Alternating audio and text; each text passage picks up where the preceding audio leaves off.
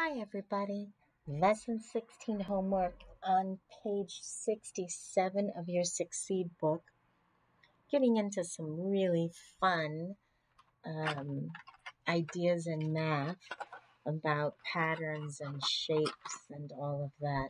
We're going to be shading in, first of all, to copy their design and then to make a design of our own.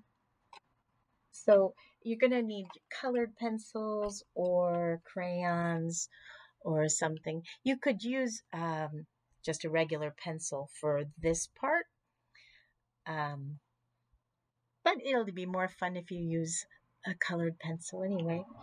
So we need to be very careful to make sure that we are exactly copying what they have. The whole top row is empty. First two squares are empty. And then it looks like we're coloring in 1, 2, 3, 4 squares. So two empty ones, and then I'm coloring in here. 1,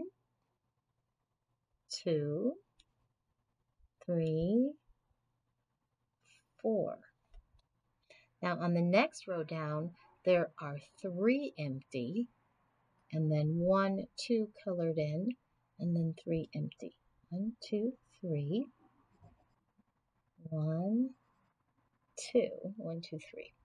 The next row is exactly the same. Kind of looks like a giant letter I, doesn't it? And then the last row, well, the bottom row is completely empty, but the last row of our design is just like that first one. 2 empty, 1, 2, 3, 4 spaces full. So 1, 2, 3, 4 colored in. So the empty space and the colored space is exactly the same on this one and on that one. I'm going to change colors. I thought I had blue. We're going to do the same thing here. It's a little bit more complicated of a drawing. Again, the top row is completely empty. In the second row, we're coloring in 1, 2, 3, 4, 5, 6 boxes, starting with this very first one. So 1, 2, 3, 4, 5, 6. Now, remember, we are doing math, not art. So we don't need it to be perfectly filled in. We are just making sure that we are copying precisely. All right, on the next row, we have this a couple that are empty in the middle. So the first one is colored in, and then the second one is not. And then we have 1, 2 colored in, and this one is not. And then this one is colored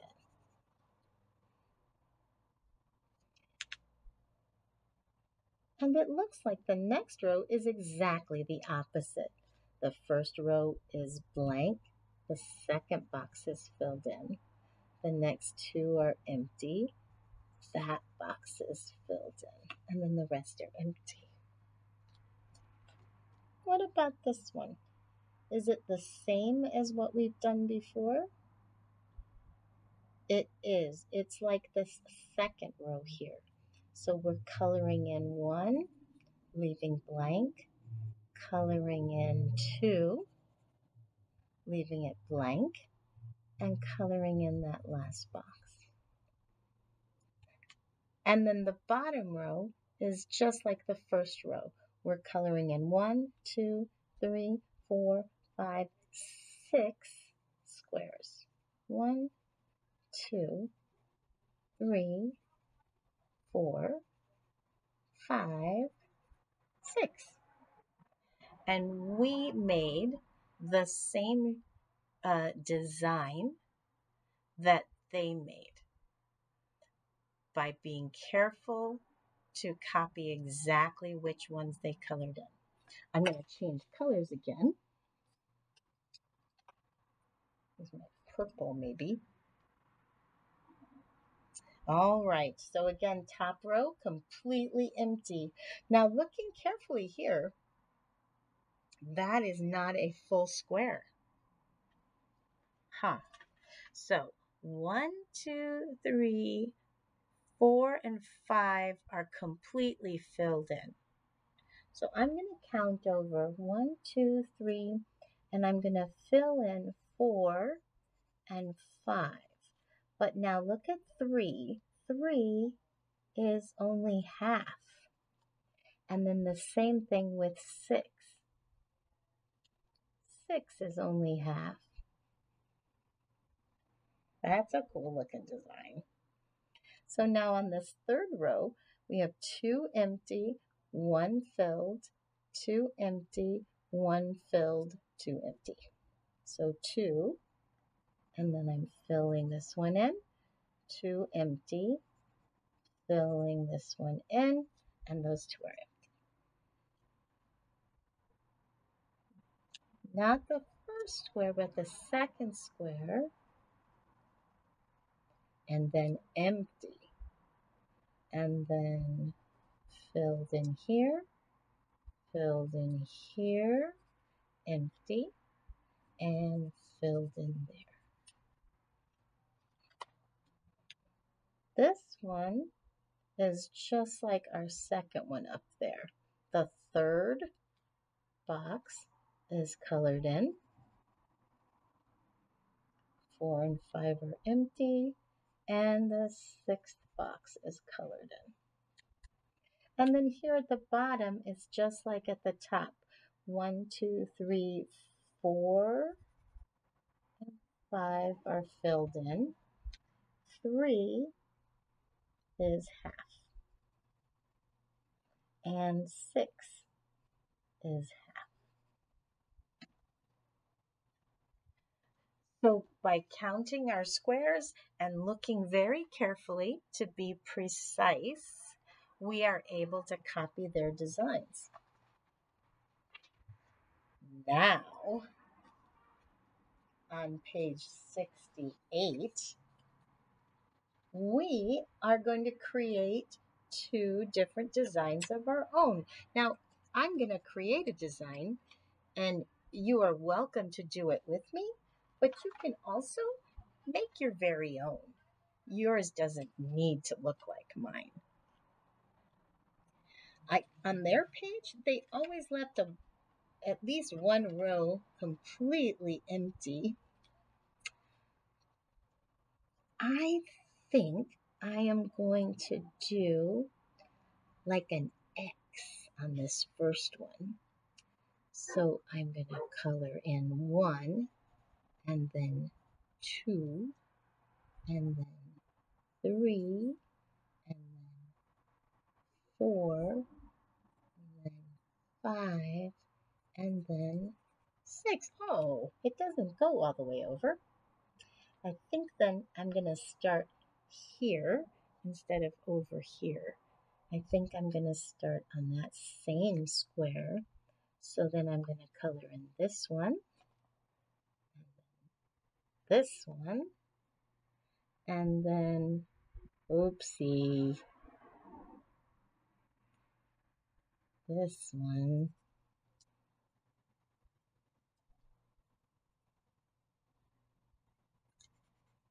Well, that didn't come out exactly the way I thought it would.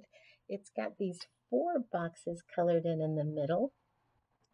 I still kind of like it though. We don't always know how things are going to turn out when we start them.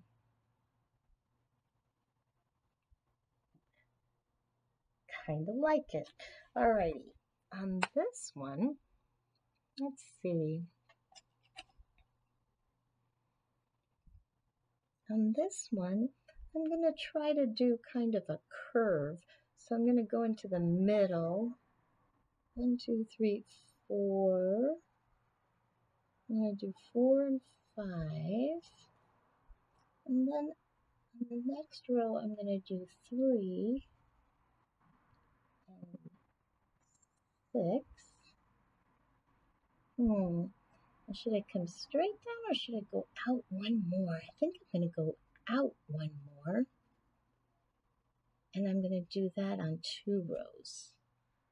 And then come in and come in again.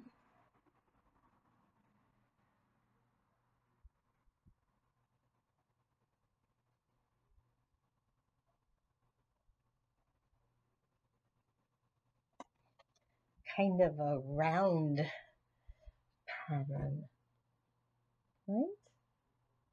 And then maybe, since we can do these halves, maybe I'll put a little diamond right in the center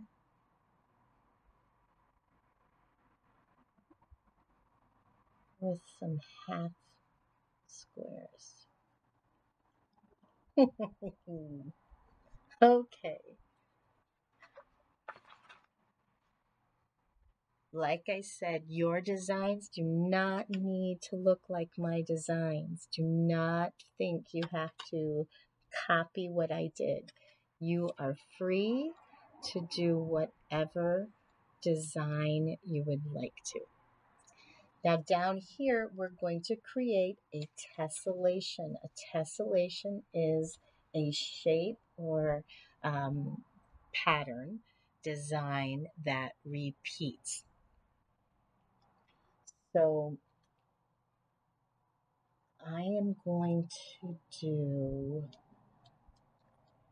I think I'm going to do a 5, like on the dice. 1, 2, 3, 4, 5. Now, with this one, like with these up at the top, yours does not need to look like mine. You can choose whatever you would like to in this block.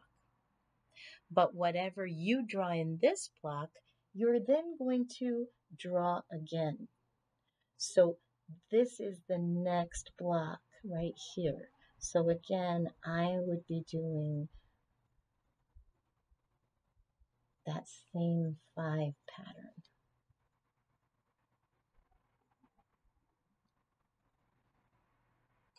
And then here is my next 3 by 3 grid, right?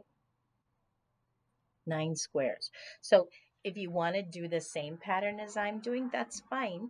You can do your own pattern, but every 3 blocks, you're going to repeat it so that it tessellates. This pattern will repeat. So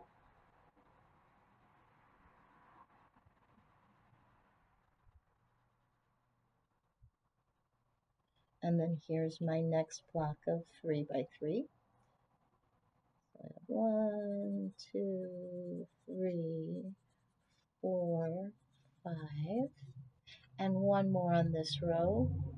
1, 2, 3, 4, 5. So this pattern can continue forever. It's tessellating. It can continue as long as I have squares. I am going to keep drawing my pattern. 1, 2, 3, 4, 5. Here I have another block. 1, 2, 3, 4, 5. Don't panic if you make a mistake. You can't really erase it. Just do your best. That's all you can do. 1, 2, 3, 4, 5. As I'm looking at it now, as I look at how my pattern is growing, it doesn't so much look like that 5 pattern that I started with, that crisscross. It's turning into these we see other patterns, other shapes within the tessellation.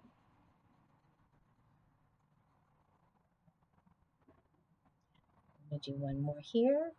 1, 2, 3, 4, 5. I think I should have chosen a sharper pencil. We have one more row of the same pattern. Whatever pattern you did in the first block, you're going to keep doing.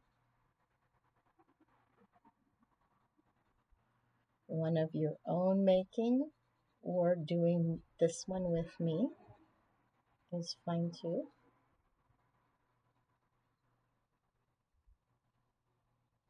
Gonna just keep going. 1, 2, 3, 4, 5. 2 more. 1, 2, 3, 4, 5, and finally 1, 2, 3, 4, 5. When I look at it now, the white part stands out to me more than the shaded part. So it doesn't look as much to me like those groups of 5. Plus, when I have the 2 5s together, there's 2s shaded in there. And where those meet, there's a group of 4 shaded in. So I don't so much see the pattern that I started with, but you can see the pattern is repeating in this plaid shape across the grid. It's pretty fun, I have to say. We'll have to look at each other's patterns in class. I'll see you next time.